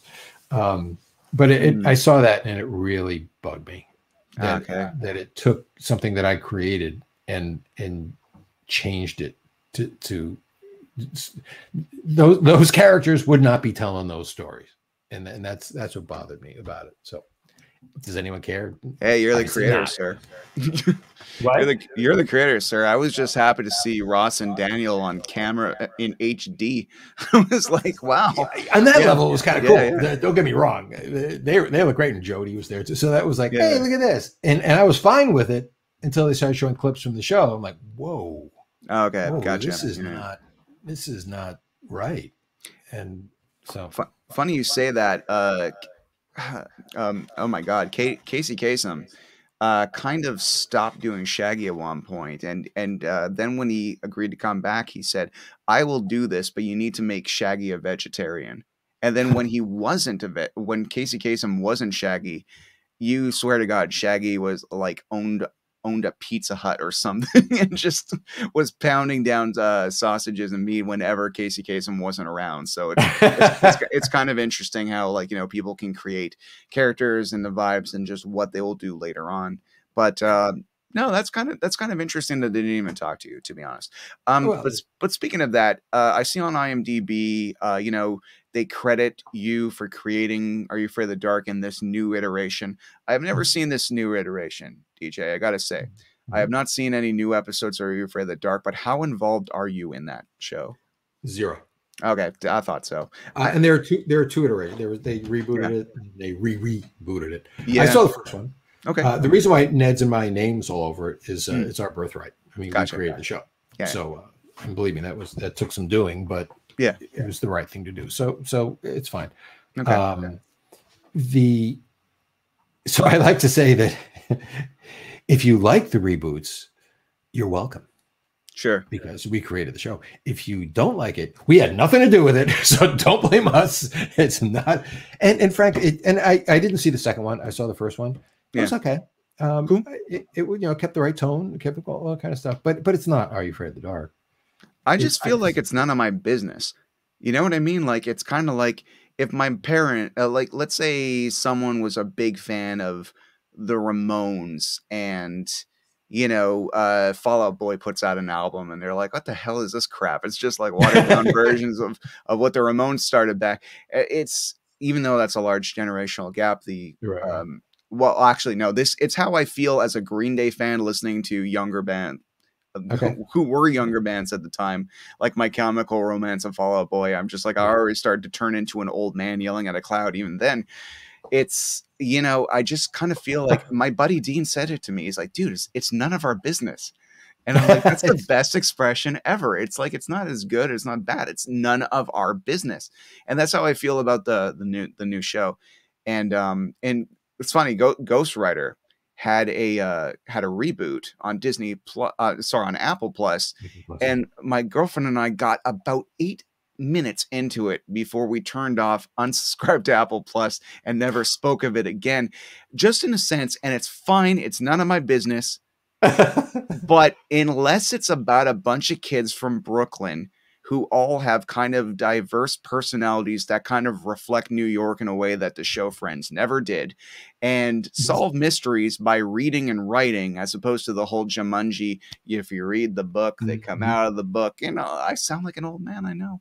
But that's how I feel about it. Even the Goosebumps movies, I'm like, can it just be about the stories? Even the new Are You Afraid of the Dark series, they did the thing where the stories keep coming to life, and I'm like, what's wrong with telling a story and cutting to it? What's wrong with that? But well, I actually, even though I had nothing to do with the production of Ghost Rider, I am a part of that show. You wrote the pilot. No. The original one, yes, I wrote the pilot. Yeah.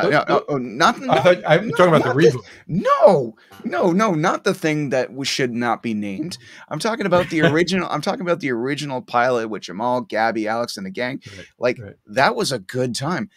Episodic television like that, DJ, didn't really exist. Like kids shows usually came and went, and the Power Rangers fought and killed defeated the bad guy by the time the 25 minutes ended.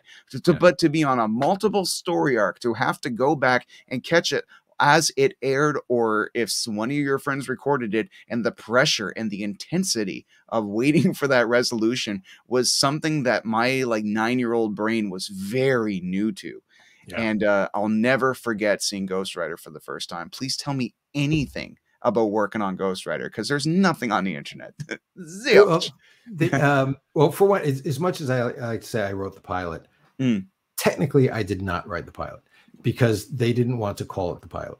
They called it the test episodes. Sure. I did write the first episodes. There you go. Well, you wrote the first episodes, and that's what IMDb tells me. So, yes, when have they ever been wrong? Right. But no, seriously. So this show comes at you. How is it pitched to you? Because this is a weird show. A bunch of kids with a ghost solve mysteries by reading and writing. Like, it has never been done before that. It has never really been done since that. Even with the reboot of apparently let them still use words anyway. Well, it was a joint. I did not create the show. It was a joint creation between Sesame Workshop, or Children's Television Workshop, and one by the name of Liz Nealon, who was really kind of the major force behind it. And they came up with this idea. They said it's 4 episodes. Each story is 4 episodes, and it's going to there we go. And it's going to be about ghosts that it's all about literacy. And the ghost is going to show them how to read and give them clues to whatever the thing is. And they, I don't remember. She told me that do a story about a possible arson of a store. I forgot what it was. See, that's deep. That's deep. Like, you didn't be like someone stole someone's pie or a cupcake. You're right. Someone's dog's missing. It's like, no, someone burned down someone's store. And those kids with the masks were freaky too. Wow. Yeah. So, and you know who played the dad in the first episode? Oh, right. That's true. Jamal's the dad changed. The dad changed. It's true. Yeah. No. This is a good one. Okay. Samuel L. Jackson. Right. Yeah. My God. Dad in that first arc. So what they said was we don't want to do the first episode because we don't want to spend time having to set everything up. We want to see how the show's going to work on episode or story 3. So we're going to pick it up in the middle. So that's what they gave me the assignment to do it. So I wrote this whole story. And the interesting thing was that that period of time, I wrote 3 shows. Yeah. I wrote the test episodes for Ghost Rider. Yeah. I wrote and then produced the pilot for Are You Afraid of the Dark? And I wrote and produced the pilot for a show called Crisscross, which was on Showtime. And I lived in Connecticut at the time. Is Crisscross based on the Rap Act by any chance? No, okay. No, it was with a C. They were in K. They were C. Yeah. Chris Hilton and Oliver Cross. And so these 3 pilots, I mean, I had nothing to do with the production of Ghost Rider. I wrote the episodes. And so these 3 pilots were made, and you have no idea if the show's actually, any of these shows are going to go to series. And I lived in Connecticut, and I was sitting around going, you know, if I'm going to be serious about this TV thing, I need to move to Los Angeles. So I moved to Los Angeles, at which point all 3 shows got picked up for series. Ghost Rider shot in New York. Yeah. Are You Afraid of the Dark shot in Montreal. Crisscross shot in Nottingham, England. They asked me to come out to Ghost Rider as the head writer, but I didn't create that show. Yeah. I did create the other shows, and I wasn't going to be able to do them all. So I was like, thank you, but I'm going to work on the shows that I created. So that's when I made those 2 shows. Let's jump ahead. You will appreciate it. Given that you know Ghost Rider, you will appreciate this. So jumping way ahead to a couple of years ago, there's Apple TV Plus has rebooted Ghost Rider, and it's you're right, it's a different thing. The characters are coming out of the books and whatnot. It's not bad. It's none of my business. It's actually, it's okay. It's pretty good. It's a good show. Yeah. You know, gimmicky, but it's good.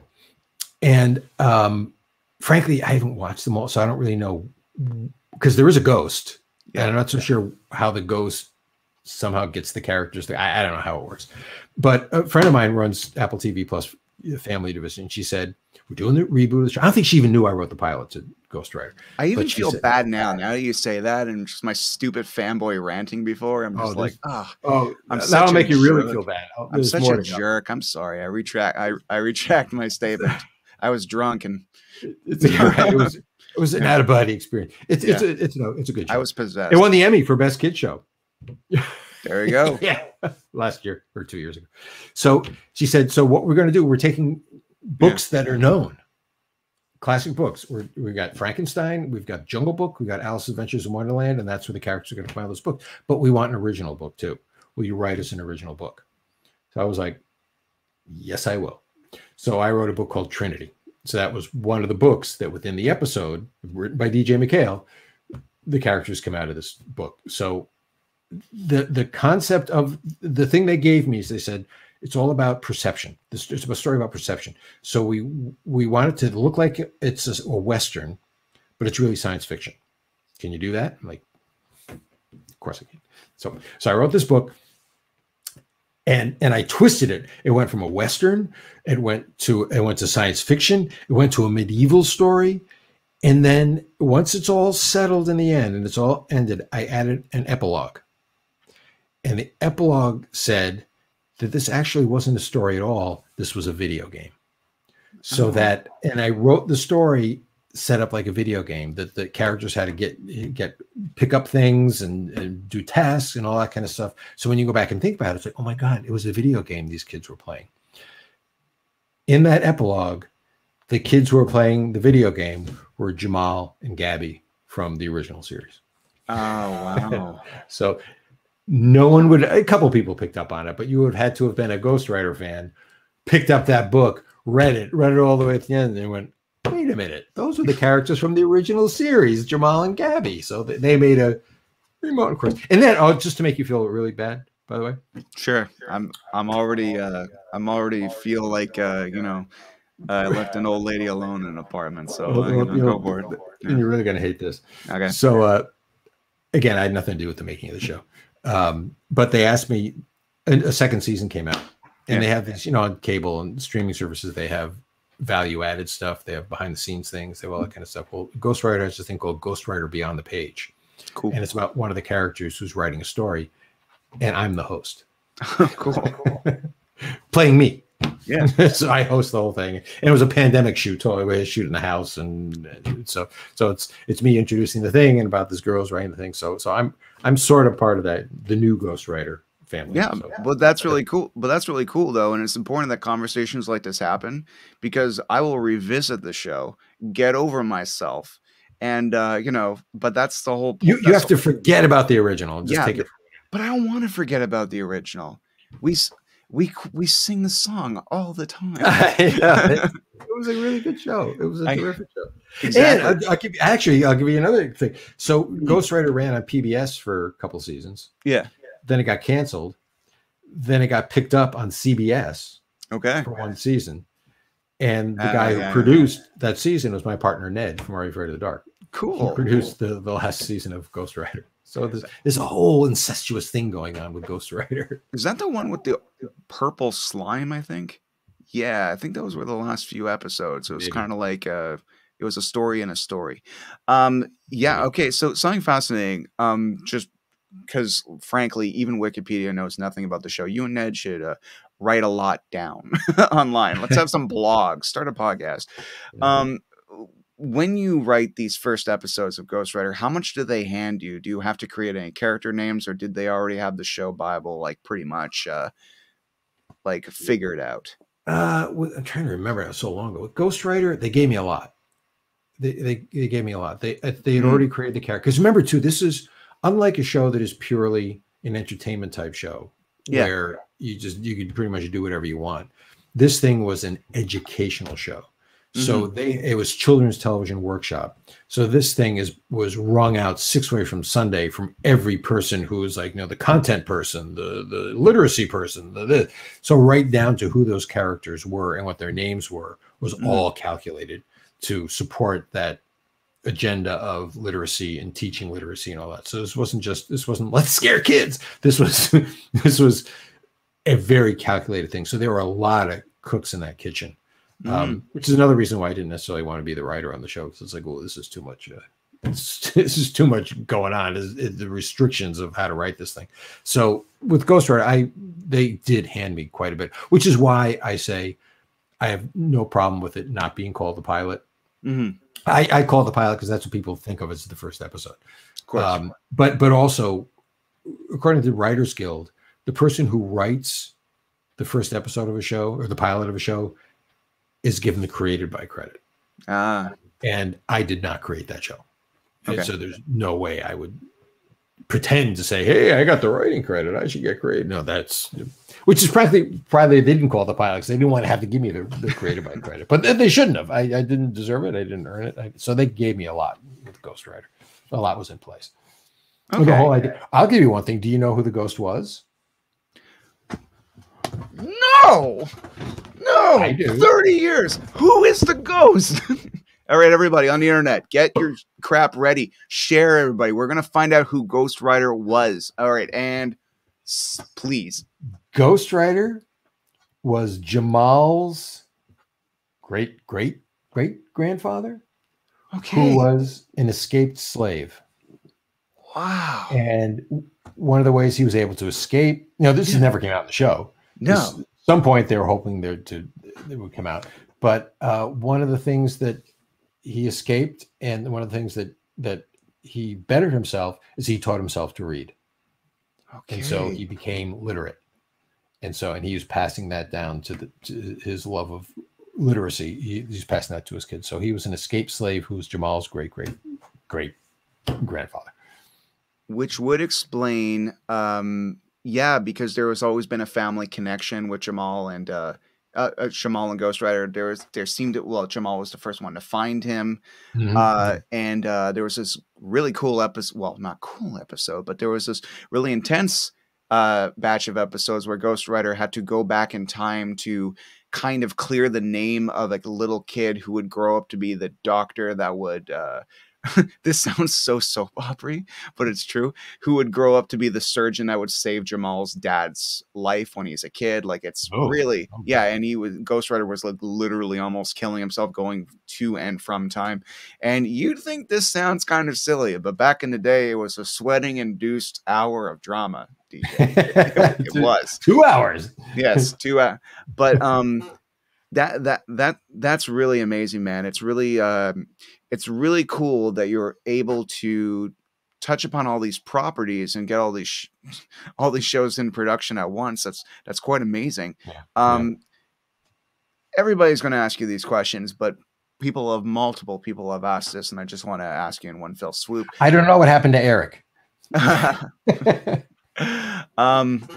What was your favorite episode of Are You Afraid of the Dark? I mean, it's like picking your kids, but there's got to be at least a top few. Yeah, there is. I mean, you can't. The one thing I'll never say is what's my least favorite episode, because of course there are no least favorite. Well, there might be a couple, but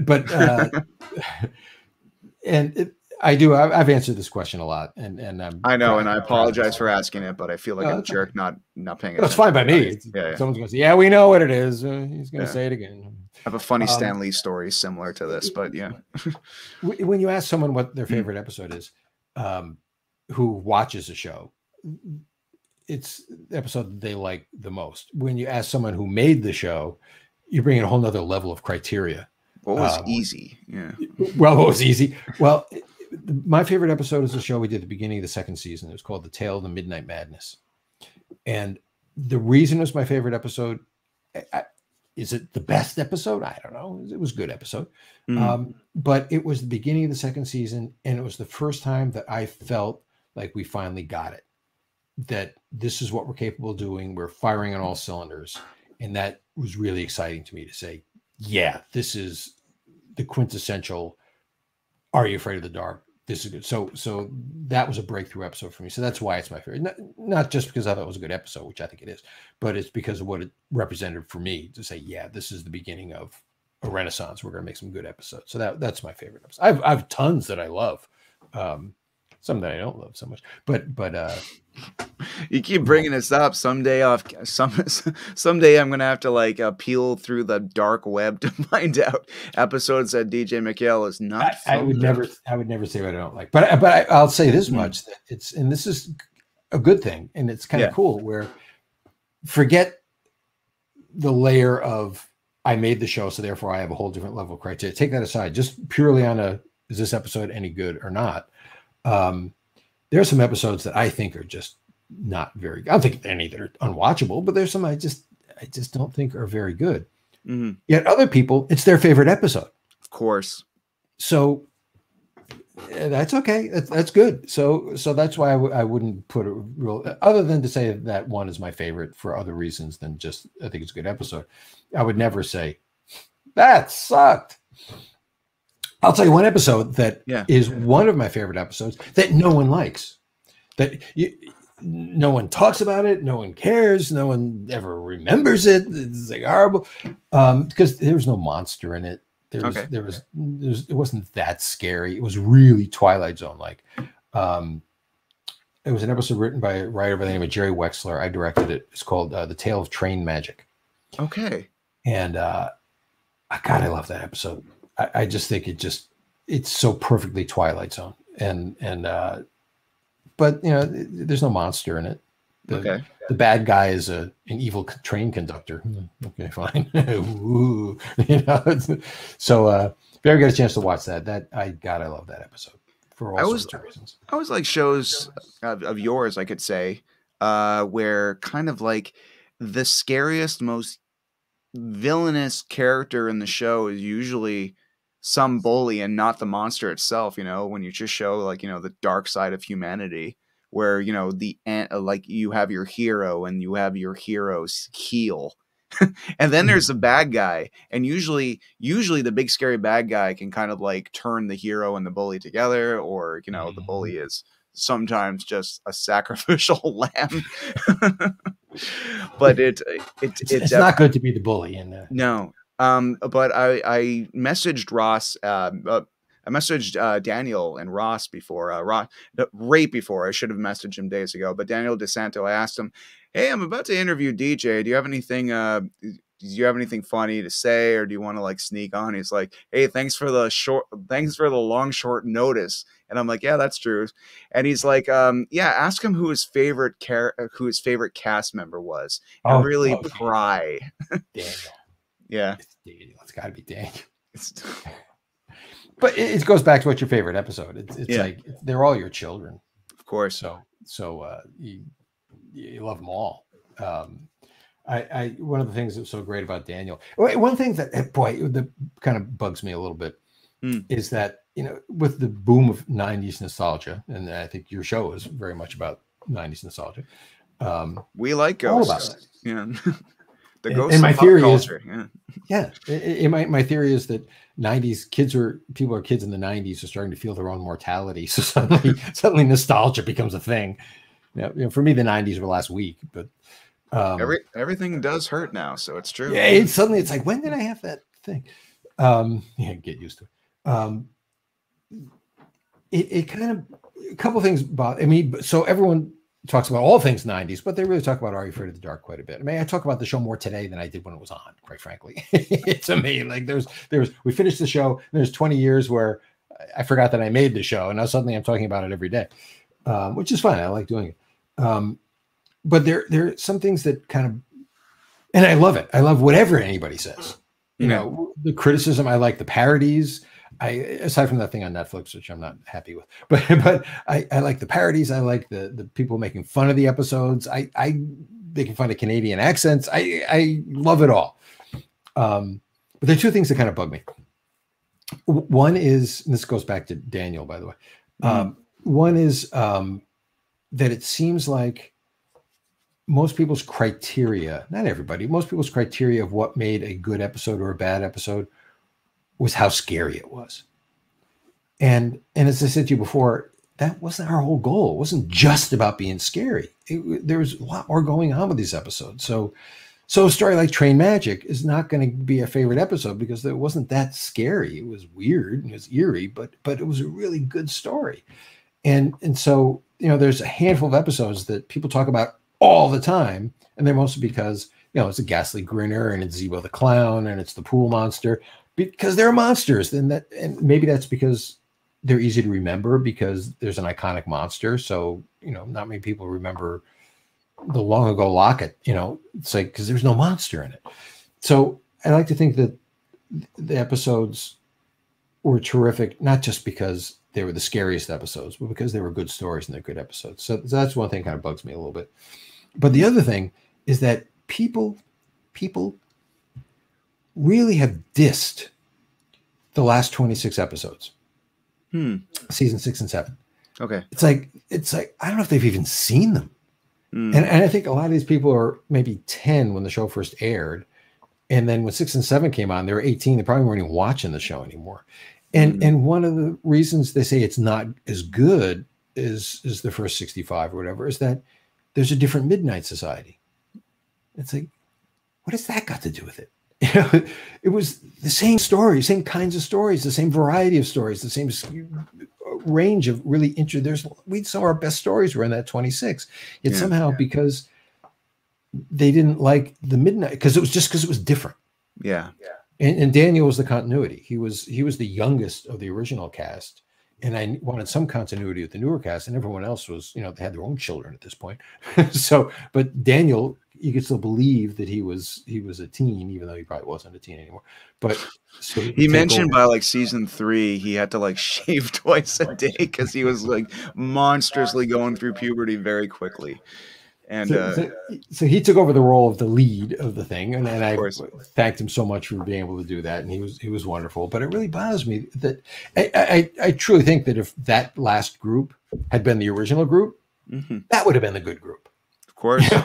And then if that group became the second group, oh, you know, they're not as good as the first group. So I wish people would be a little more take a step back a little bit and realize that season 6 and 7 are none of their business, but it's the business of the kids who are, you know, of age and who are supposed to be watching it. Yeah. And the cast of the second batch of Midnight Society kids is nothing to sneeze at. I mean, you have Alicia Cuthbert, you have a friend of the show, Vanessa Lengi, who is one of the nicest human beings on earth. Vanessa is wonderful. Yeah. And managed to be in every kid's show ever for a good few years there. But yeah, no, the second cast was lovely. And funny story, DJ. And what's funny, like now I've talked to so many wonderful people from Are You Afraid of the Dark, including you, Ross, Daniel, and Vanessa. But it's funny, like back then, this was a big enough deal where if I told people this, it would be impressive. I was an extra in like one episode in which you see me walking in the far background with my back turned. And I like literally was such a bad actor back then. Not so much now. I'm a little better. But back then, I'm like walking over a curve, but completely overdo it. Like here's a curve. I went over that curve like Super Mario. Like you should nothing was natural about that performance. But to just say that you were even in the background on an episode of You're Afraid of the Dark back then when I was like 16 was like really cool to say. What was the episode? The one with Tara Lipinski. Yeah, the Lunar Locusts. The Lunar Locusts. I believe, is it Sean or Aaron? Which twin was it in that episode? I never remember. Okay, I don't want to say the wrong one. Also in 13th Floor. Yeah, I believe it's not the one from X-Men. So let's go with Aaron Ashmore. Okay. So Aaron Ashmore's ex-girlfriend is talking to somebody in the door. They're outside. Him and Tara are about to get in a car, and you see me in the far distance. And it's funny that something so little like that was enough conversations to impress people into giving you a beer when you're a teen. Now, I'm trying to imagine having been in an episode, and there's so many people in the world who have been on this show, and so many famous people. It was like almost like Are You Afraid of the Dark was almost like a casting agency in itself, because you see people like Ryan Gosling, Neve Campbell, just to name a few that would go on to be these monster superstars. In fact, in Tale of the Prom Queen, I believe, Katie Griffin, who is a very famous voice actress who would go on to play Sailor Mars and Sailor Moon and all that stuff. She's in this episode too. So it's amazing. Like every episode, you're going to find at least somebody that's done a bunch of other work and stuff. Well, especially because there's so much production in Canada too. So, yeah. So, they all grew up to be, not all of them, believe me, a lot of them didn't as well. But I watched a show that it's a hugely popular show. And for some reason I never took to it, but I watched an episode and say, what's all the big hubbub about? Yeah. It was Schitt's Creek. Okay. And it's a huge show. I mean, it's hugely popular. It lasted 12 years. It's huge. Yeah.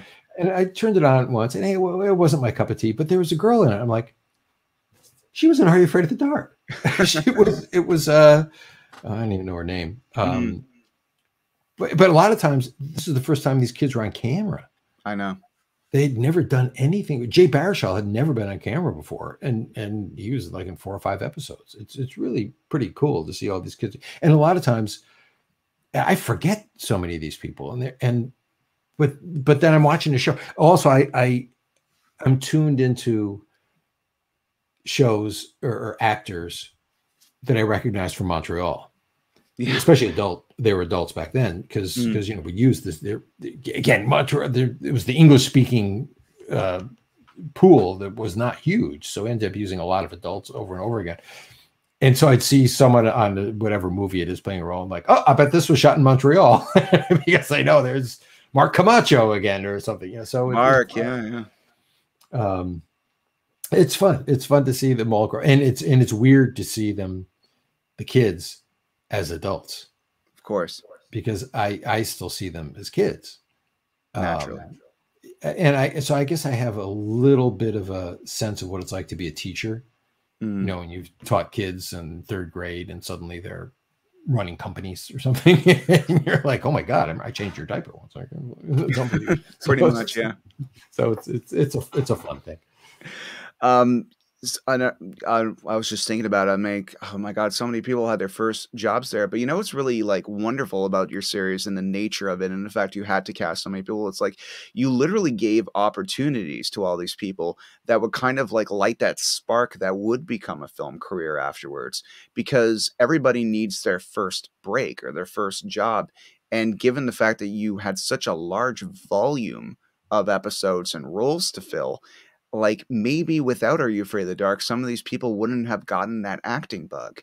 And Melissa Galianos, who I've been in a relationship with for about 10.5 years, she later went on to be in a show called Radioactive, and she's been in movies called like Laserhawk and a few others. But her first job ever was a small role as Sonia in the episode "The Tale of the Renegade Virus." And she had this really big 90s perm in it, and it's funny because it immortalized like the worst haircut she's ever had. And she actually asked me not to watch the episode when I told her. I'm like, what episode were you in? I'm like, she's like, I'm not telling you. I'm like, I can find it online. You can either tell me or I will be able to find it.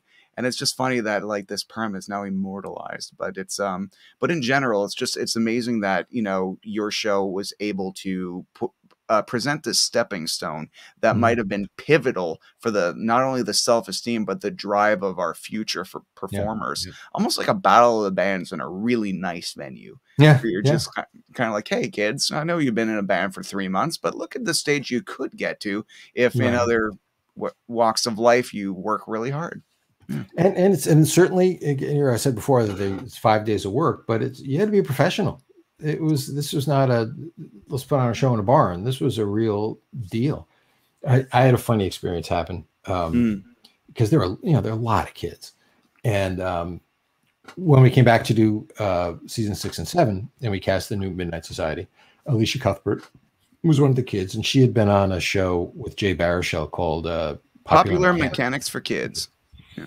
So she had been working with Jay. They'd been working. It was a reality show, but she'd been working, and she was terrific. And we cast her to be in the Midnight Society.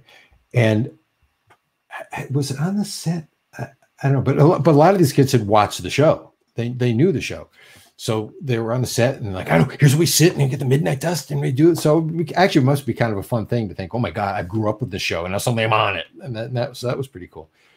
But at one point, Alicia said to me, I was in an episode. I was like, really? I didn't remember. I don't remember you. I said, who directed it? She said, you did. Ugh. Yeah. Yeah, you gave me a speech. It's the reason why I'm working here today. Yeah, right. We shared a cab together. Like, yeah, you said never give up. I always remember you. Oh boy. You were at my christening. Like, and so I'm thinking it was maybe like in the first season. It goes, okay. No, it was the last of the 65 that we had done. So it wasn't even that long before. Okay. And I was like, what? And then she told me who she was. I'm like, oh my God. Yeah. It was the last of the 65 was a show called The Tale of the Night Shift. It was about a vampire that was on the loose in a hospital. And it was a shape-shifting vampire. And one of the things the vampire did is it would take the shape of various kids or nurses or whatever, and then it would become the vampire and kill them or bite them. And there's one scene where it's the night shift in the hospital, and this nurse walks out of this room, and she hears a giggle, and she looks down the corridor, and I pan over, and there's this cute little blonde girl in a bathrobe standing there, way in the distance. And the nurse says, honey, how come you're not in your room? And the girl giggles and runs away. That was the whole thing. The nurse runs after her. Cut to point of view. Where's the girl? Where is she? And then the nurse turns the corner, and it's the vampire. So it was the girl, and that was Alicia. So it wasn't like she had a big part that I was, working on her method or whatever. But it was so many of those kids went on to do really amazing things, and it's so fun to see them. Yeah. There was one time, oh God, there was one time, I don't know what show it was, but Rachel Blanchard was in the first couple of seasons. She was in the Campfire. And I was flipping the channels around one night. It was a long time ago. I was flipping the channels around one night, and there's some show, I don't know what it was, but it was it was all in close up, so you couldn't even tell who it was. But it was just like some. It wasn't. I wouldn't go so far as to say it was softcore. It wasn't quite that over the top, but it was like some hot scene going on between a guy and a girl. And I was like, oh, what's this for? And I watch it. And then it comes to close up. I'm like, oh my God, it's Rachel. Hey, oh, God. Yeah. Why am I didn't see that. Oh my God. Ooh. I know. But, and good for you. First of all, good for you.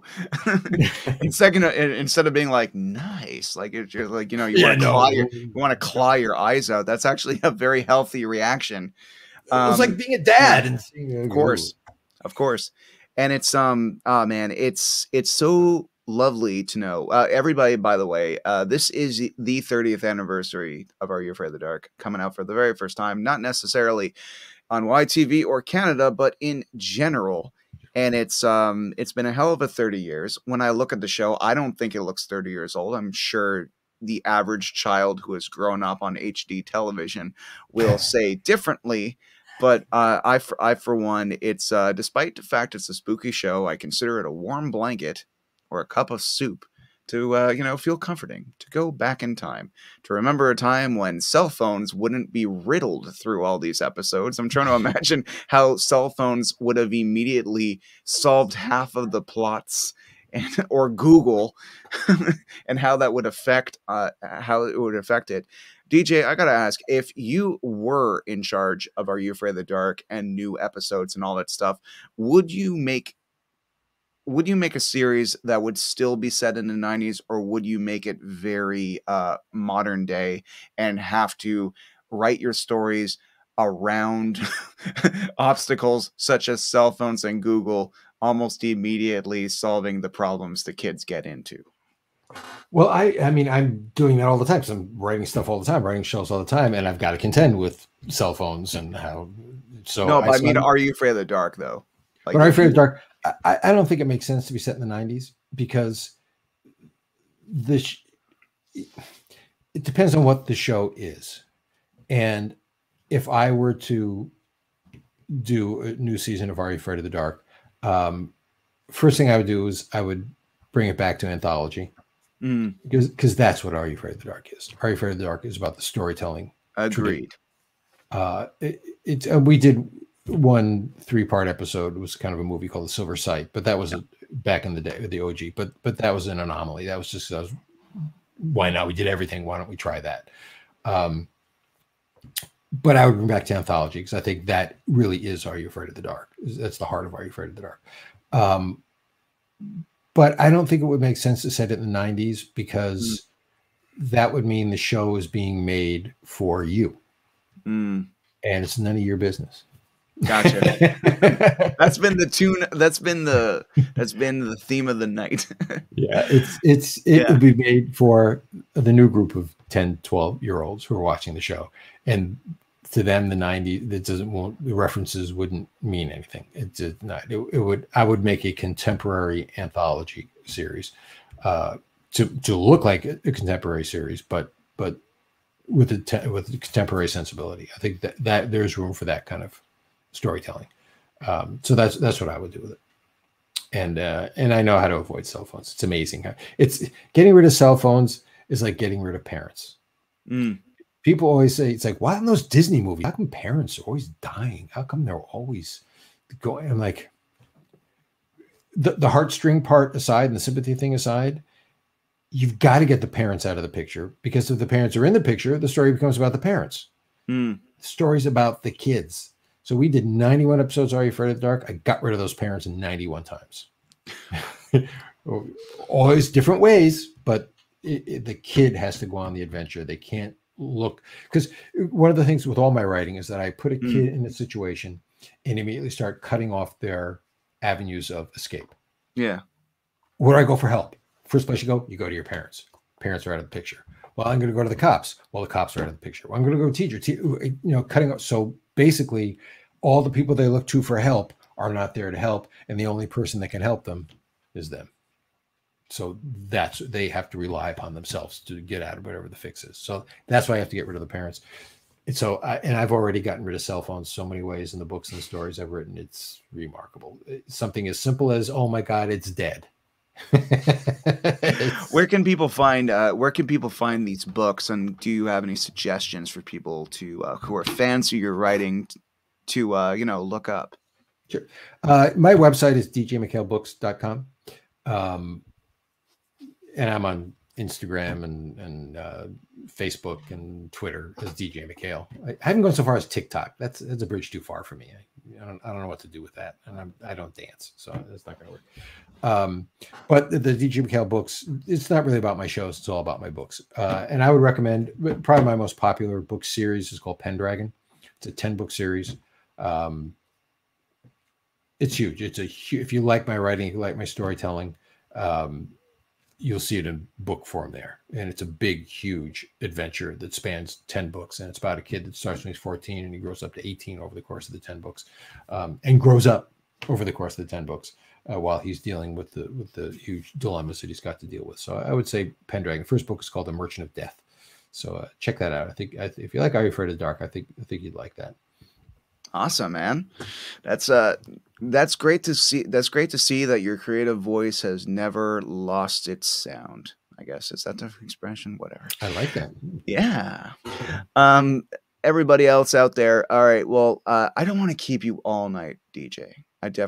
You've been so generous to us with your time. We're going on 1 hour and 50 minutes, and it has been absolutely riveting. You're a natural storyteller, obviously, but not just on paper, but your voice as well. I hope that you, I hope that you do more broadcasting and speaking, and I will give this new Ghostwriter show a chance, because I want to see this thing that you were telling me about, where you're hosting Ghostwriter Beyond the Page. Where can people see that? Well, it's Apple TV Plus. Apple TV Plus, okay. And you have to go to the Ghostwriter page. Yeah. And zip through episodes, trailers, what do they call it? Additional materials. Gotcha. And then there's a series called Ghostwriter Beyond the Page, and there's 4 of them, one for each of the books of the first season. It's a little embarrassing. I feel a bit like Melissa saying, you don't want to see the Renegade virus. It's her perm is pretty epic, man. I will leave you with one other story that I think you'll get a kick. Please do. Yes. When Ned and I first came up with the idea for Are You Afraid of the Dark, it wasn't a scary show. We were going to tell bedtime stories for lazy parents. And the idea is the way I describe it, and I describe it very flippantly now, that what we're going to do, it's going to be really low budget. It's going to be direct to video. We're going to get some old guy actor who's not doing anything else, but people know who he is. And we're going to put him on an easy chair in front of a fireplace. And he's going to have a big book that says fairy tales. And he's going to read the fairy tales. And we're going to record these things. We're going to package it together in a video, and we're going to sell these videos. And when parents don't feel like reading to their kids one night, they just pop in the video and say, here you go. Let the old guy tell you the story tonight. Where we hit the brick wall was what kind of stories you wanted to, what kind of fairy tales. And they all seemed so boring. So Ned asked me the key question, which was, what kind of stories do you like when you were a kid? And I was like, I like scary stories. So fairy tales became scary tales, and that metamorphosized. The old guy goes away because we don't want some old guy telling scary stories. Kids around the campfire, and metamorphosized into Are You Afraid of the Dark? Cut to 30 years later. I'm asked to host this Ghostwriter Beyond the Page thing. And as I said, it was a pandemic shoot, so it was done at our house. Everyone who was in it was like, done close up. And so they set up the set and action. Right. Yeah. It wasn't even that. I was the only one. I was there. I was the grip. I was the gaffer. I was the camera. I was the everything. Set decorator, wardrobe, everything. And so it didn't hit me until I'm literally there. It's like they dressed me like freaking Mr. Rogers, with like a V-neck sweater and a thing, whatever. And I'm sitting in this easy chair in front of the fireplace with a book, and I'm like, oh my God, I'm the old guy. It's the revenge, some kind of karmic revenge for me making fun of that person who never was in that thing that we never made. Me making fun of some old guy in front of the fireplace, who's going to read a book. It's like, oh my God, I'm the old guy in front of the fireplace reading a book. So, yeah. So if you do happen to go on it and you see some old guy, you can get a chuckle out of going, yeah, an old guy sitting in front of the fireplace reading from a book. There we go. That's awesome, man. If you can't laugh at yourself, who can you laugh at? The tale of the full circle. The tale of the full circle. Exactly. All right. Well, oh, and right before we go, if you have one, favorite character from Ghost Rider. From Ghost Rider, oh boy. It would have to be Jamal, because he was the first among equals. Yeah, he was the leader. Yeah, he jumped, and it's such a cool name too. But I did like Gabby too. She's the one. It was an episode about arson, which we talked about, and I just wrote this line where she said, "You know what that's called? That's called Carson." I thought that was kind of funny. I don't think anybody else did, but we all found it. I was just wanting to bring up because Phoenix Layden it's just saying oh, Phoenix Layden's favorite character was also Gabby. Not just there's a select group of people that love the old Ghost Rider so much, and it's really amazing that you were able to be part of so much lore when it comes to 90s children's television. But somebody I'll say this before we go. Somebody can write one hit single and live on that for the rest of their life. They said, I made my stamp on the universe. Good enough. But it thrills me to know, especially with your books that you're telling us about, that there is a voice inside of you that never said good enough. You kept going. Are You Afraid of the Dark was 30 years ago. You look amazing. You're saying I'm the old man in the chair. I'm just like, I think like that actress in this Silent Ghost episode.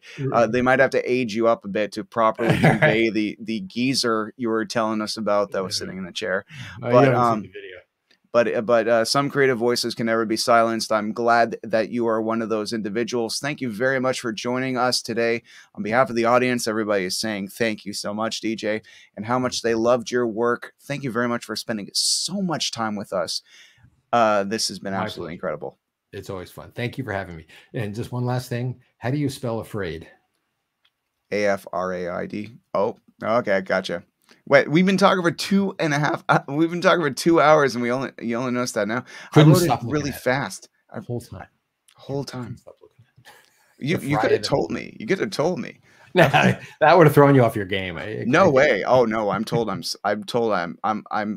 the spotlight of how many stupid things I do in a day does not detour my creative voice. All right, everybody. Thank you so much for joining us. Thank you so much for joining us, DJ.